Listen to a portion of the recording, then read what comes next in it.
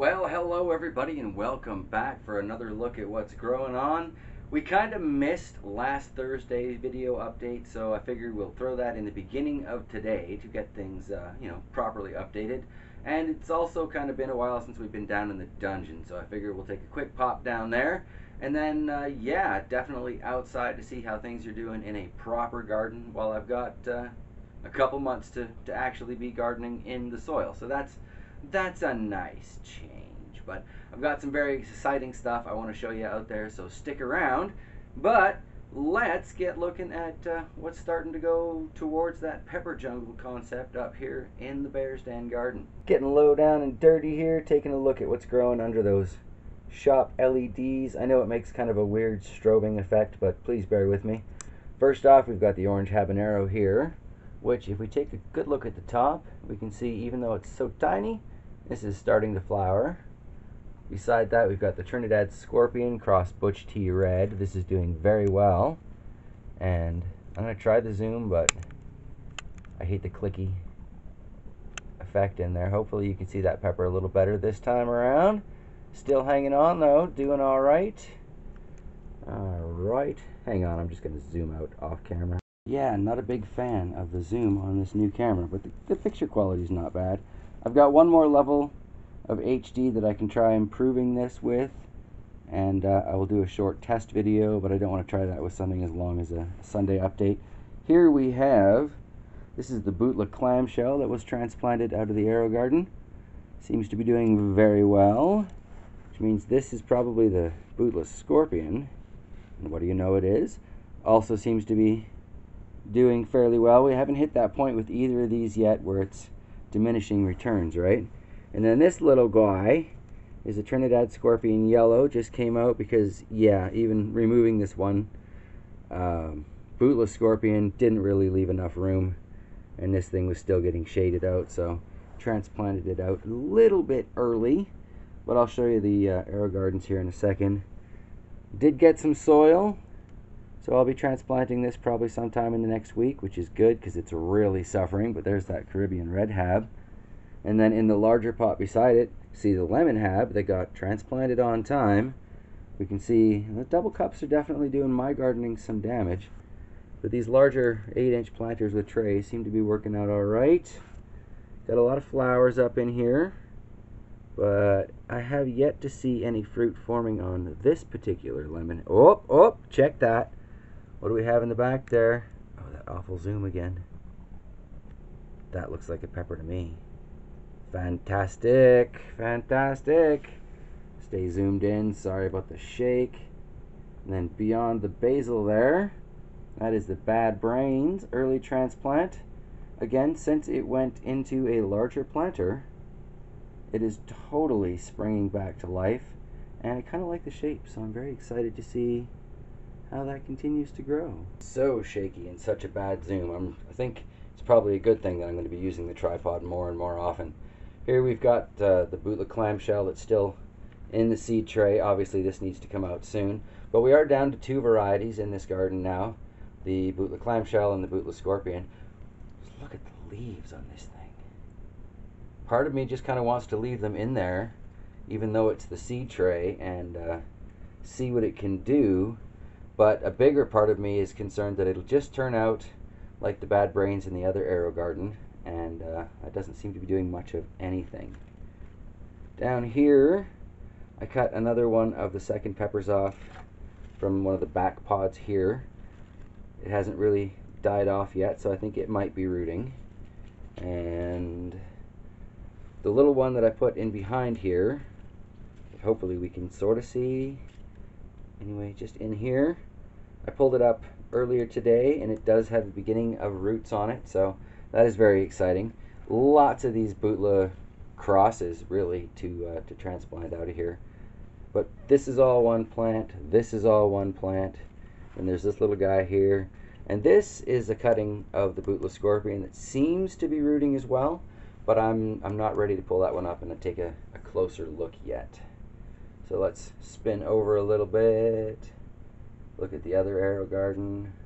Okay, so here in the other AeroGarden we have, this is the orange habanero that I moved in. I thought it would be doing a lot better than that, honestly.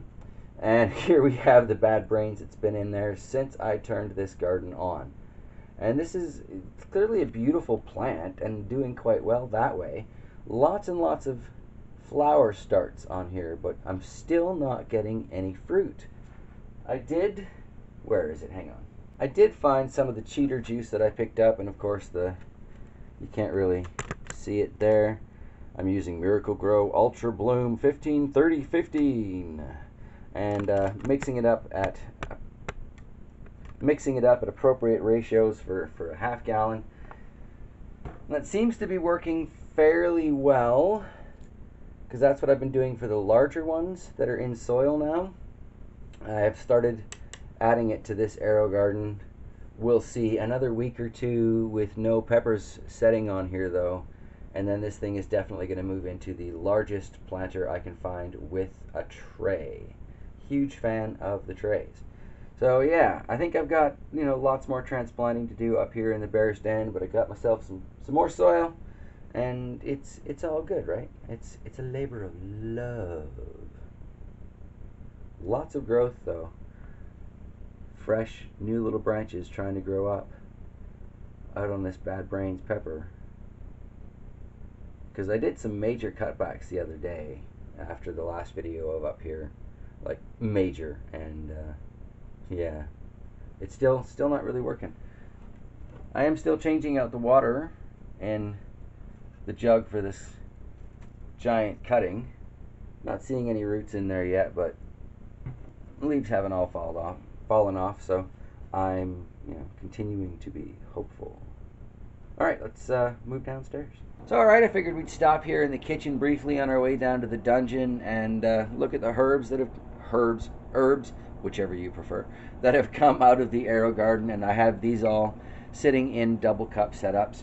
And again, we're seeing what I would consider to be diminishing returns. Like, the double cups do work for a good long time, but then your plant kind of gets to this point, and it does seem fairly specific for the species, where it just stops growing and all it really does is struggle. We've got, and hopefully this will come up on the camera, bad lighting, I know.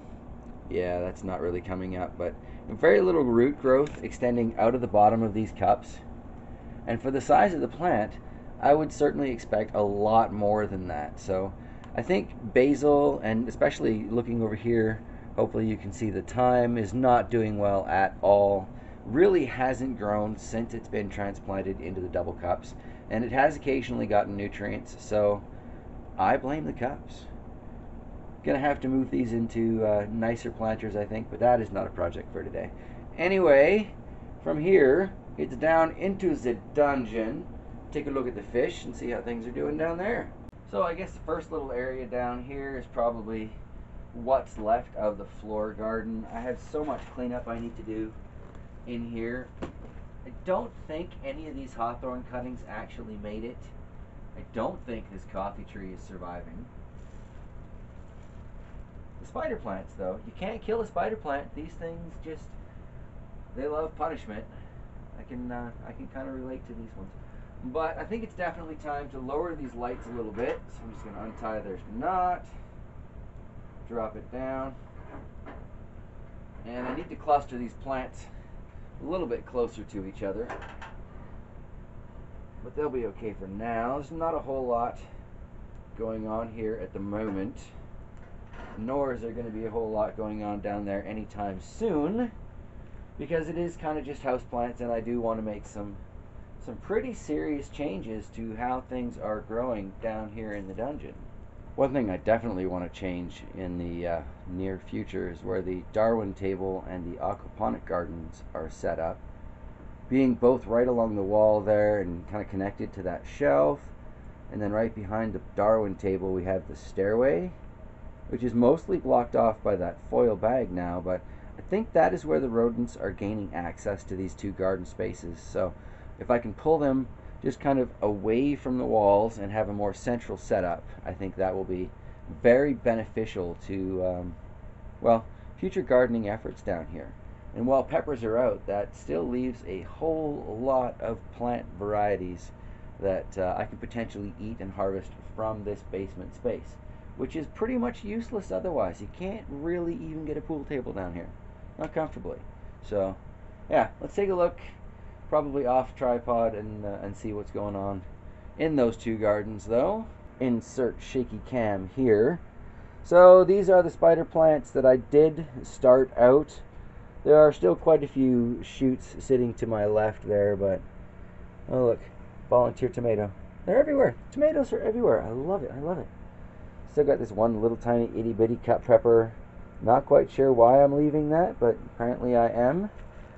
Yahi Guyana, spin it a little bit, and while it is clearly suffering and dying, the end result of that is we are finally getting some ripening on these peppers, which is fantastic. I think this is one thing that is definitely harmed by the lower temperatures of the basement, but those lower temperatures of the basement are really consistent, and once we do eventually get onto lake acreage and start building our earthship and earthship inspired barns and outbuildings, we're actually, I think, going to be able to save a small fortune by taking advantage of that fact.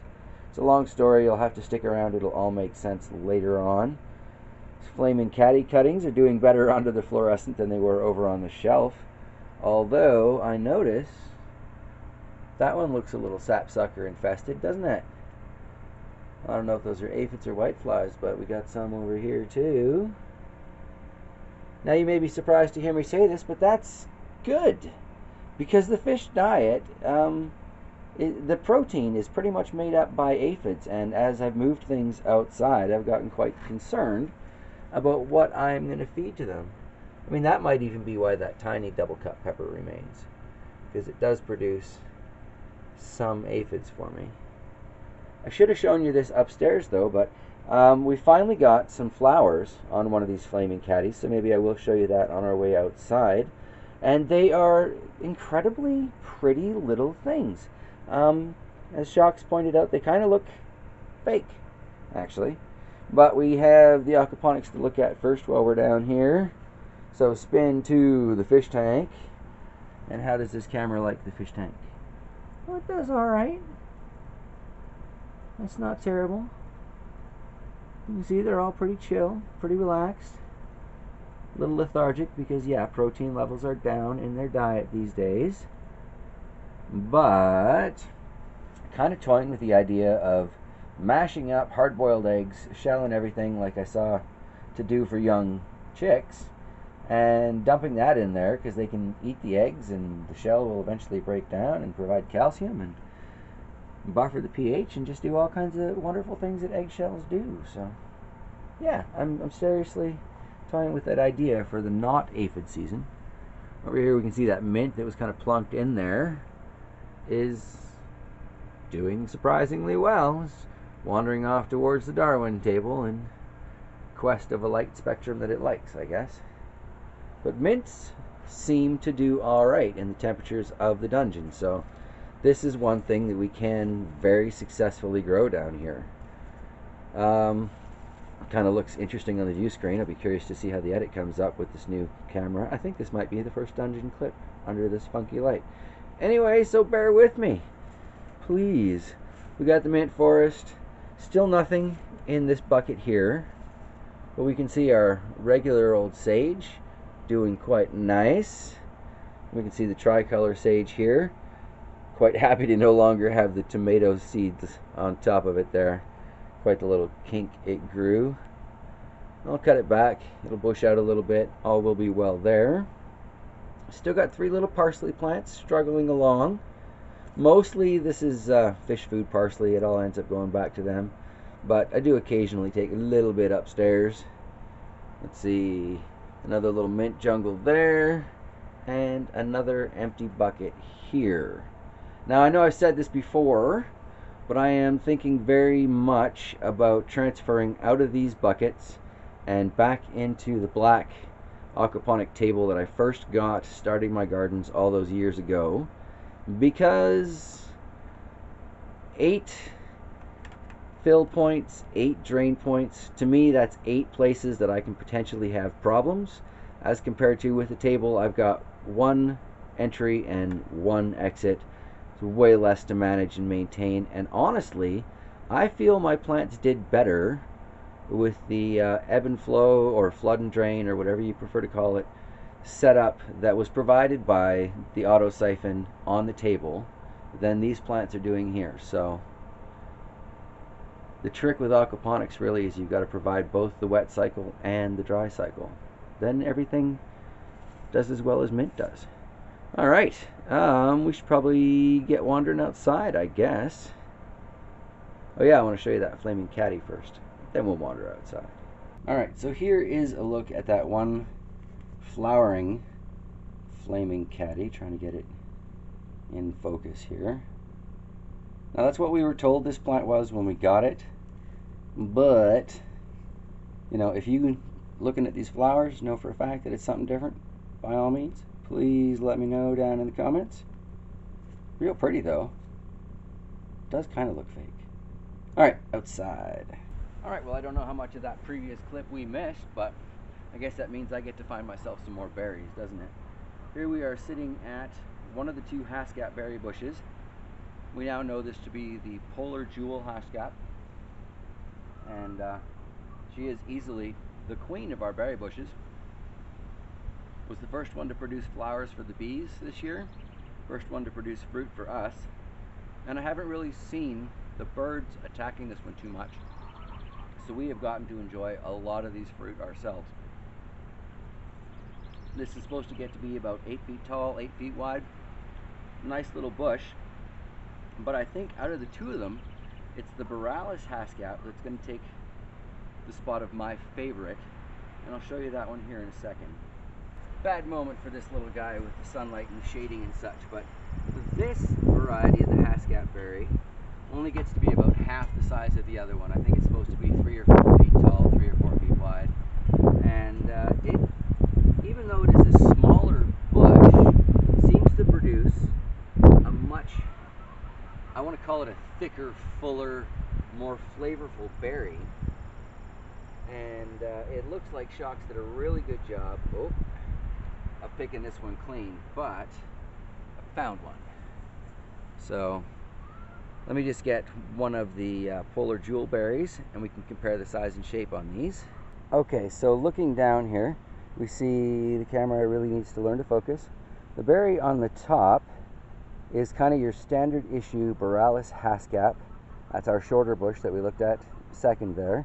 And the berry on the bottom is very much standard issue size and shape for the polar jewel. Now, it put out a lot of these berries, but I think this one here just wins for me for size, shape, and overall flavor. So, to quote, who was it? Stefan at Miracle Farms there, I think I'm probably going to clone myself about 600 of those ones. Very much prefer it as a variety. Need to keep a couple of them around just to kind of cross-pollinate, as I understand it, because they're essentially a relative of a blueberry or a Saskatoon. But yeah, out of those two bushes, I will take that berry, please, and thank you. From the land of obscure berry bushes brings us closer to the hens here. But this is our black lace elderberry. We brought this halfway across Canada from a desert-like environment, and it struggles every winter. It is finally starting to grow back for us this year. The last few thunderstorms actually really seem to have, I don't know, perked it right up. I guess it just enjoys those high energy weather events. But we're thinking about moving this up to where the goji bushes got moved so it can get just a whole lot more morning and daytime sun in general. Gonna have to see how that goes, and gonna have to decide if we're putting something else in the hole or gonna fill it back in. But apparently the chickens would like to say hello. Here's a quick look at our littles who are gonna try and escape out the door. These guys have a long way to go before they're ready to lay for us, and we need to start reducing numbers as they get closer, but they sure have grown since they've been with us. And they sure don't seem to mind being out here. They're getting along better with the retired ladies, and the retired ladies are getting along with them. But yeah, I know I say it all the time, but I really need to do a proper update on them because they're growing along really nicely. and I need to get the tripod out of the doorway before somebody actually does escape. Then on the other side of their run here, we've got the last of those tomatoes that, you know, sure, the sage is really happy to not be stuck under these things, but these, in my opinion, don't have a prayer of producing fruit at this point. I really should have planted them ages ago. Still gonna find, I'm sure, a few places to stick them out, but yeah, I don't expect much. Look at this, being spied on. Pick up the tripod so you can see. Up on the corner of the pallets. Checking us out. What's going on, Betty? Okay, so over here, give the jerky tripod motions, like I keep saying, just trying to adapt and get used to this.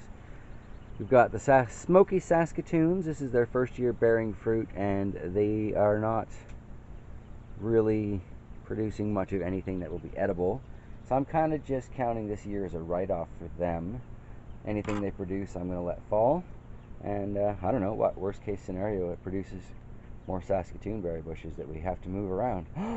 Oh no, edible fences. And here's a delightful little berry bush. We've got the gooseberry. I've learned not to count your gooseberries before they purple though. Really not too many left on here, so I don't know if that's bird theft or the plant is just still very young and struggling. Because this is about the same age as the smoky Saskatoon we just saw, and those two varieties of Haskap berries. Hopefully this is all on the camera. It's really hard to see with the glare right now, but yeah. This plant is doing particularly well, and there are a few places where it feels like the fallen tips are starting to root into the ground. So I think very soon I'll be able to start adding more of these to the collection, which is good because I'll show you what I'm doing over on the other side there, which is trying to force some tip rooting into one of these old semi-permaculture garden buckets. This thing has survived a lot of sunshine. I have to give it credit there. And it kind of looks like this might actually be rooting to me, because if we go down to where I watered it, oh, it's that nasty zoom again. All right, I'll zoom in and get back to you. Yeah, okay, not the world's best zoom on this camera, but with my naked eye here, I can see white roots that are definitely shooting out underneath into the soil here. So I need to cover that back up. That was just exposed when I watered it with the can yesterday. But that means to me that I can snip this off over here, and I now have a second gooseberry bush at least. And that also means that I'm going to find similar branches. Zoom back out here, pan back out. I'm going to find similar branches, because it was just kind of like this one, and a few more buckets.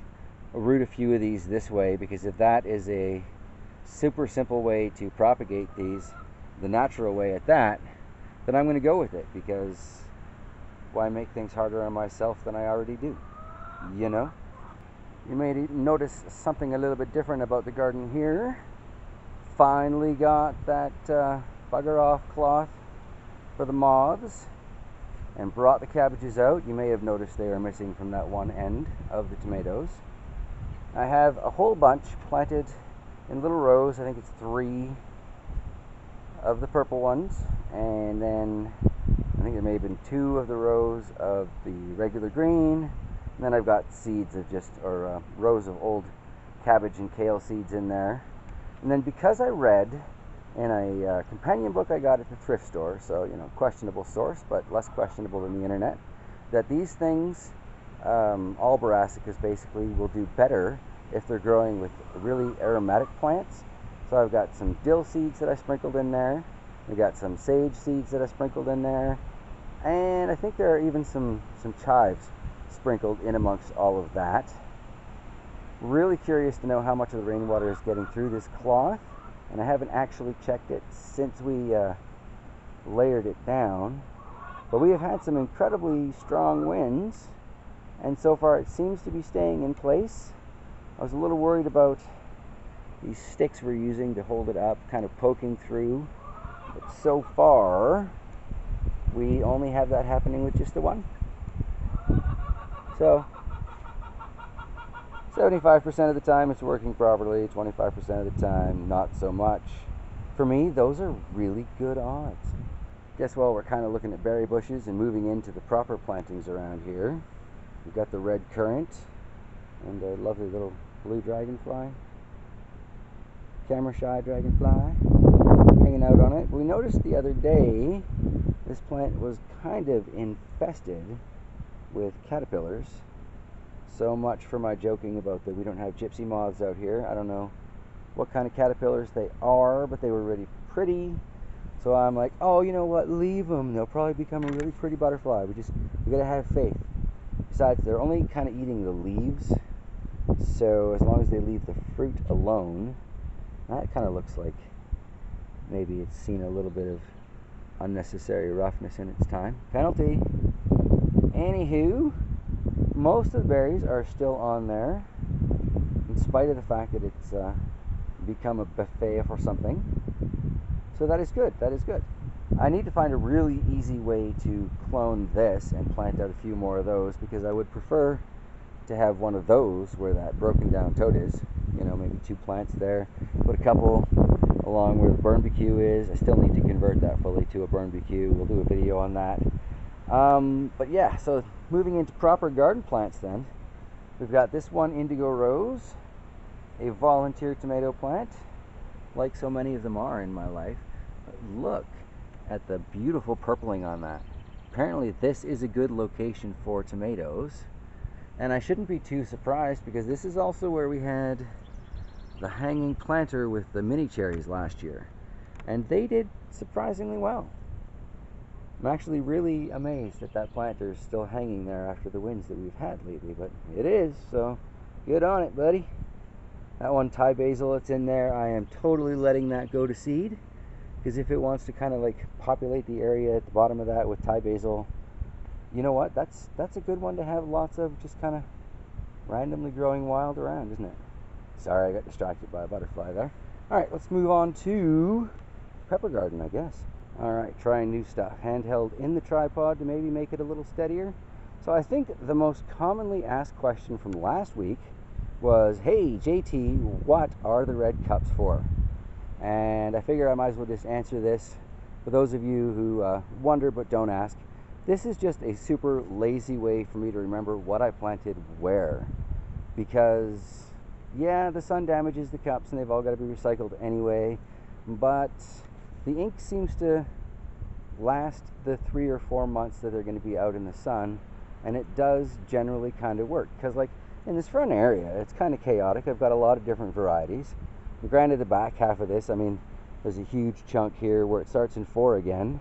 The next, I think, 3 rows are all Caribbean Reds, and then the next 3 rows and 2 are all Lemon Habs. Then we got a couple of random tomatoes. So I mean, normally my gardening isn't this organized. So the cups just kind of went down as a standard issue placement because I know otherwise I'll forget. I'm an absent-minded bear. I know this about myself, so I don't even try and fool myself. Looking at the Santa Fe Grande, which hopefully is coming up in the camera there. Got a few flower bulbs forming. Might actually get some peppers out of that. That would be nice. Those Trinidad Scorpion Butch T Reds there seem to be doing okay. I would like to see some pepper pods form on those on the sooner side of things, because like I said, the season's pretty short around here, right? So yeah, it's all about timing. But that said, some of these lemon habaneros, these are our first to fruit outside and doing pretty well in point of fact. I look at this one here, and probably not coming up on the camera because I haven't learned the angles yet, but I can see at least 4 pepper pods on that thing, and it's only just the end of June. So I believe there's a reasonable chance that they will actually get ripe outside in the sun, you know, like a proper pepper should. Got a couple of pods on this one too, but as it turns out, that sod bunker garden is, you know, once again, it's just an absolutely amazing thing. Excuse me, frog in the throat. But looking at the one at the end here, pepper, pepper, pepper, pepper, pepper, they're just all over this one, and the one beside it as well. And again, these are both lemon habaneros. Look at that, eh? That's a beautiful thing. There's another one along the back here and off to the side. They are just loaded. And this one here, I was particularly curious to see how it would do, because when I dug its hole, it was a massive explosion of, I dug right into the center of an anthill, basically. It's just call a duck a duck. So I kind of thought maybe it would either A, get populated with aphids so they can farm for the nectar that aphids produce and, you know, do what ants do, or B, they would create little pathways for the water and it would actually do better because it's getting more water and more oxygen, and there's just more activity in the soil there, you know? Half-brained, half-cocked theories, but they work for me all the same. Now, down beside this beautiful example of a thistle plant, we've got one of the Caribbean reds, and I want to show you the pepper, but I don't want to get attacked here. And we are starting to get a fruit, but as far as I can tell, that is the only Caribbean red pepper pod actually forming on any of these plants yet. So, a little nervous. Taking a look at the espresso corn patch. It seems to be doing all right. Again, I am a little nervous. I would like to see the corn thicker and taller than this, but this could be the bad spacing on my part, and it could also be the distinct lack of rain that we've had so far this year. Since I don't have an outdoor hose, as I've griped about a few times this year, I think that's, I don't know, starting to be something I really want to deal with. Yeah, and we've just had to bomb the water out ourselves. It's not gotten done as often as maybe it should. So corn likes moisture, as I understand it. That probably has had a negative effect. Looking down here though at the little pumpkin piles, that one's doing all right. The one in the middle, not quite as well. The one on the right here seems to be an explosion of growth. Went through here, did some weeding. Shocks did a little bit of weeding. We left the things that looked mostly like radishes and or were thistles that didn't want to pull. So I'm going to be curious to see if they develop anything. Haven't really got any flowers on any of these pumpkins or the ones on the log yet, but we'll see. Again, it's supposed to be like a 60-something day variety. We'll have to see how that goes. And then the beans are working towards teaching me their lesson. They're getting very tall and need something done with them pretty darn quick. I'm sure I can figure something out, but I am very much missing that old plumbing supply store I had access to, where I paid for my PVC pipe basically by the pound and only paid slightly more than contractors did because I was in the store like once or twice a week. They got to know me pretty darn well. Alright, well the battery just died on me there, so I don't quite know how much or how little of a clip I have from that, but here we are at the Chaos Garden, the end log here, where if you're careful, I need to get on my knees and do some weeding in there, but if you look carefully you can see a couple of beautiful bronzish, copperish dragonflies sitting pretty close to the sunflower patch. Might actually see something from that this year. I really just don't know. The strawberry area, this is looking chaotic indeed, but what would you expect from anything, you know, called the Chaos Garden? It does look like two of those ones that we bought are surviving. If you watch Shox's Fairy Garden updates, you'll notice that her strawberry plant looks fantastic. Mine, not so much. And that one pineberry sticking its head up in the middle of all those weeds there. Mostly I've been coming at this though and grabbing like a pound or two of assorted dandelion greens, feeding them to the chickens, keeping them pretty happy. You can see I've been working my way up from the back towards where we are now, kind of a swath of smaller greens. A couple more days here and then I'll be starting back at the back again, but the ladies do seem satisfied. So that brings us to the okay, so the camera card died, or was full I guess is more accurate, as I was coming to show you guys this, and as I come back out, of course the wind has picked up, shadows have changed a little bit. Hopefully you can see some of these radishes are coming along very nicely. I have pulled some of them out, and the carrots are starting to be a little bit more prominent in some of these rows. but not enough of them by any means. It's been delightful nibbles though. And freak that I am, I've been just kind of pretty much straight up dipping these in blue cheese, and oh yeah, a little bit of heaven, a little bit of heaven. I don't understand why the world has a hate on for blue cheese. I really, really don't. Anyway, so that's the radish and carrot bed. Take a real close, or a real quick look up front, and then I think that's it, because if the camera card's full, I've undoubtedly kept you for a very long time by this point. Appreciate your patience. Bit of a lonely bit of garden going on up front this year, but we've got the one lemon habanero planted up here. My shadow seems to be getting in the way, but I don't see any fruit that have set on that. Lots of flower starts, but no fruit yet. Beside that, we've got the Caribbean red. It's recovered quite well since it came out, but you know, all in all, I'd say the ones in the pepper patch are doing better. So having come out that little bit earlier, I'm not sure it was a good idea. But both of these plants are loaded with flower starts, so maybe we'll get something out of that. And we've got the one tomato that I did plant up here.